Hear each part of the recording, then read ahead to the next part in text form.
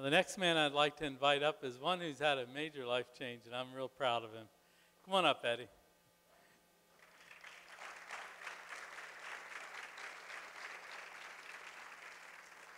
Eddy's a very generous man, too. He brought us a lot of potatoes while we were there, and we loved him. He's very, very good man.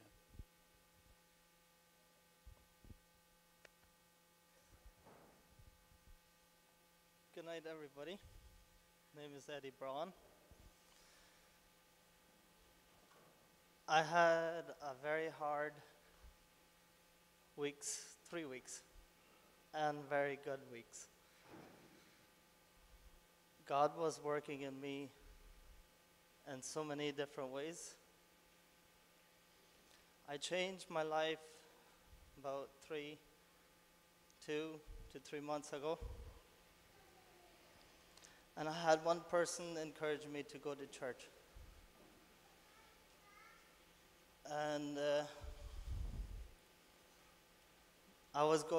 before I was going to Fountain of Life.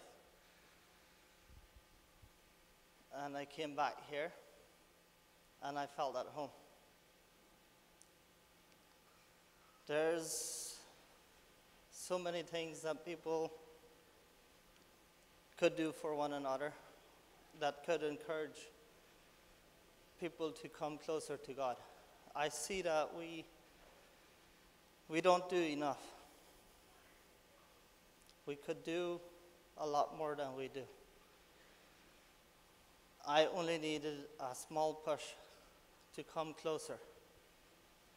I had a very, very dark life in me. In my life, I did so many things wrong. I didn't think that God would ever forgive me what I did. And I'm so happy that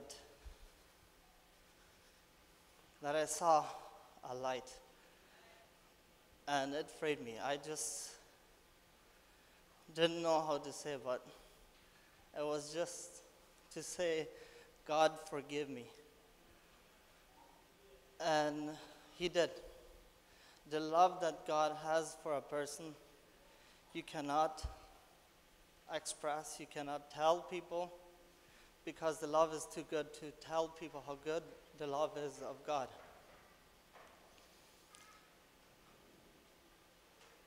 I'm so happy for my parents, my family that came.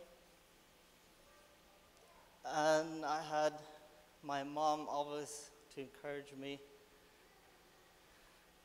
to come closer to God. It took a while, but I see a future in me, and I see that I could be a picture to other people too.